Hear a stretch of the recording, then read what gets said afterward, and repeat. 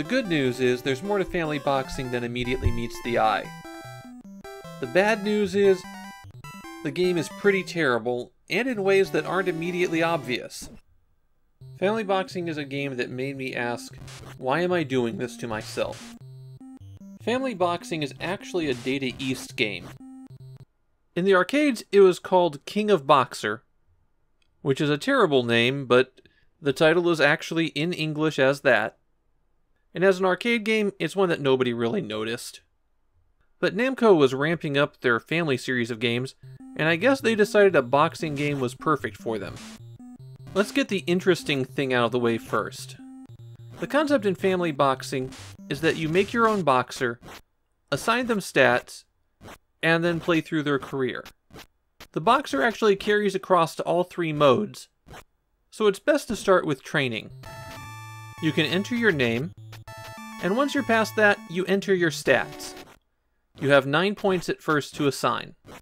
Pressing up on the pad assigns a point to punch, left assigns a point to speed, right assigns a point to stamina. Pressing down resets all of your points.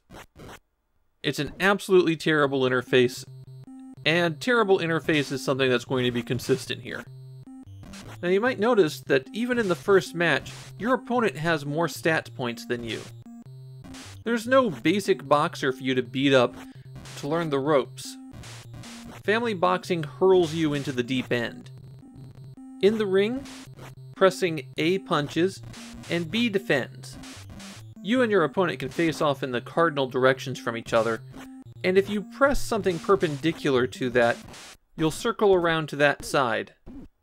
Punching and missing eats up your stamina, and naturally so does getting hit. If you're knocked down, you can rapidly press A and B to recover some stamina. Getting up is solely determined by how much stamina you have left. Here, I'm not touching anything, and I'm getting up anyways. If you survive a round, you can also tap the A and B button to recover stamina. But you'll also notice that your opponent recovers a lot more stamina than you do.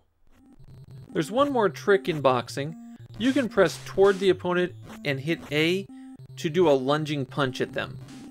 In some situations, this will put the two of you into a grapple, and you just struggle for a few moments until you break up.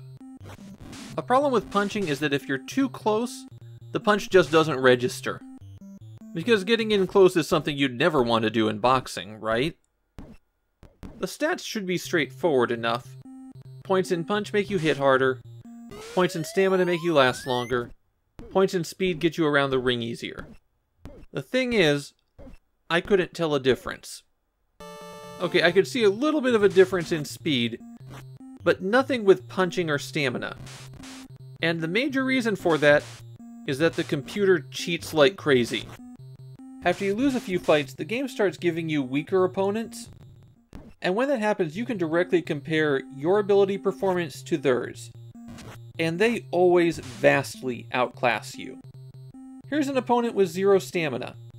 If I make them miss for a bit, that should wear them out quickly, and when I hit them, it should be reflected with much greater damage. Nope. Both their whiffs and my punches barely tap their stamina bar at all. In fact, there really isn't much difference between how this character performs and somebody with higher stamina. Similarly, the computer's punches are always far more effective than yours. I can connect with nearly the same number of punches, and the computer's stamina meter is barely dented while mine is almost completely drained. One of the greatest challenges in coding AI is making it so that the game feels like it's fair. And family boxing makes it very apparent that the game is not fair.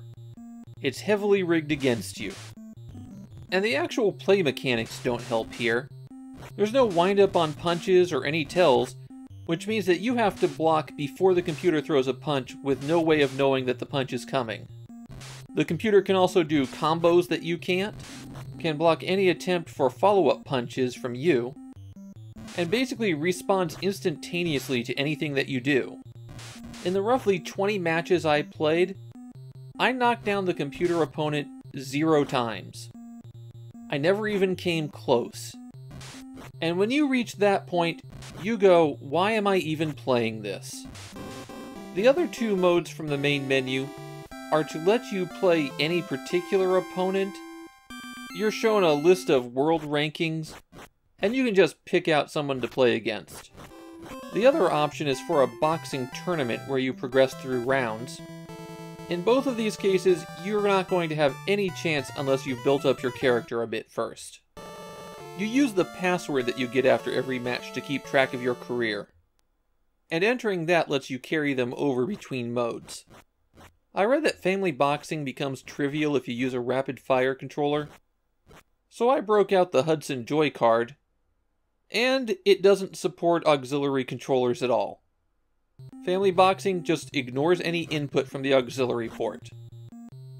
Family boxing is one of those games that got a special gold prize cartridge. You had to compete in a national tournament where the finals were held at the still pretty new Tokyo Disneyland.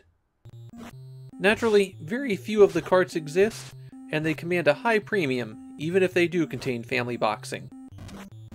I've played plenty of other bad games so far in this project, but family boxing really stung. Playing it is a slog. You have to struggle with it every step of the way, and even if you do, it's not like there's a good game behind it all. Still, it's the best boxing game on the Famicom. Well, for the next 5 months at least.